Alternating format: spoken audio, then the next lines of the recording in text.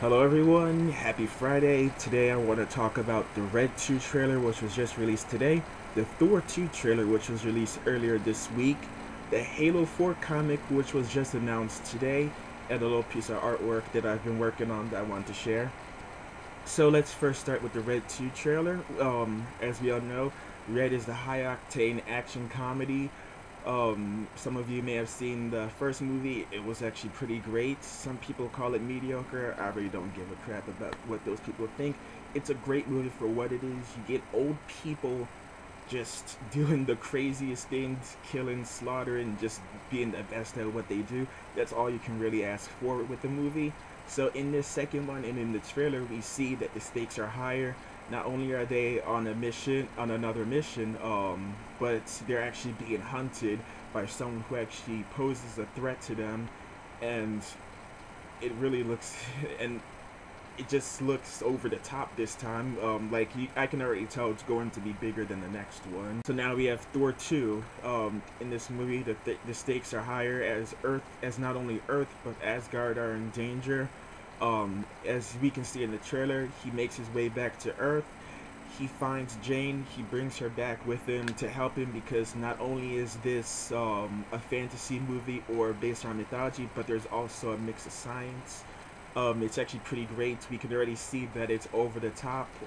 There's a lot of action. There's going to be a war. It is also great is that we see that we finally see some reaction from Lady Sif to Jane, because we all know that Lady Sif, she always has that strong presence. She likes to be the center of attention. She's a warrior, and someone like Jane, she probably just thinks is in the way or blinding Thor. Really, with Thor, the problem is that a lot of people don't understand the movie. They think it's supposed to be some crazy action film, just because he's a god or because there are other movies like it. All of a sudden, you're not gonna get that mystery or sense of exploration. But really, that's not the case. With Thor 2, it's all about mythology, exploration, and mystery. The movie will show us not just Asgard, but Earth and also Svartalheim, I'm gonna guess. I really can't pronounce it. Um, and besides that, we also get all 9 realms from Norse mythology because that's who they rule over. That's their domain. Thor may not step foot in all these worlds, but we can expect to learn about them in the movie. It is about exploration in mythology, and that's what creates the appeal for those who favor it. You are just as much learning about Norse mythology as anything else, and that's what some want to see from this film. That's why they favor it.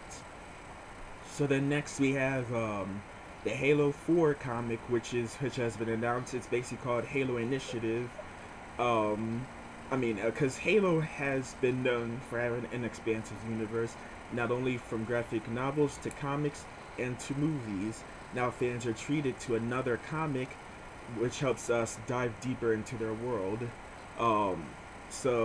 This Halo book franchise will now jump Dark Horse this coming August 14th.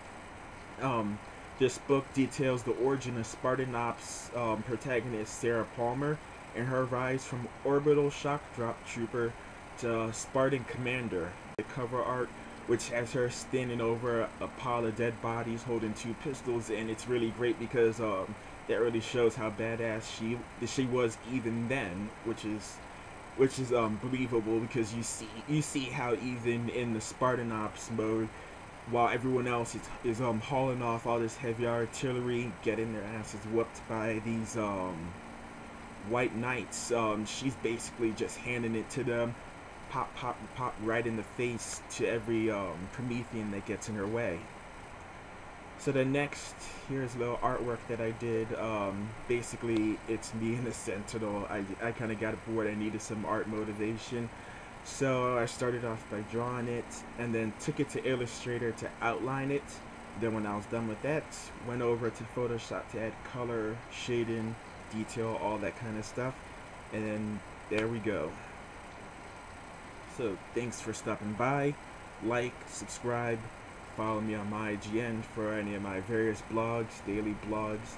Follow me on Analog Addiction for my news, comic previews, reviews, so forth, and or follow me on Twitter. Thanks, Excelsior. See you later.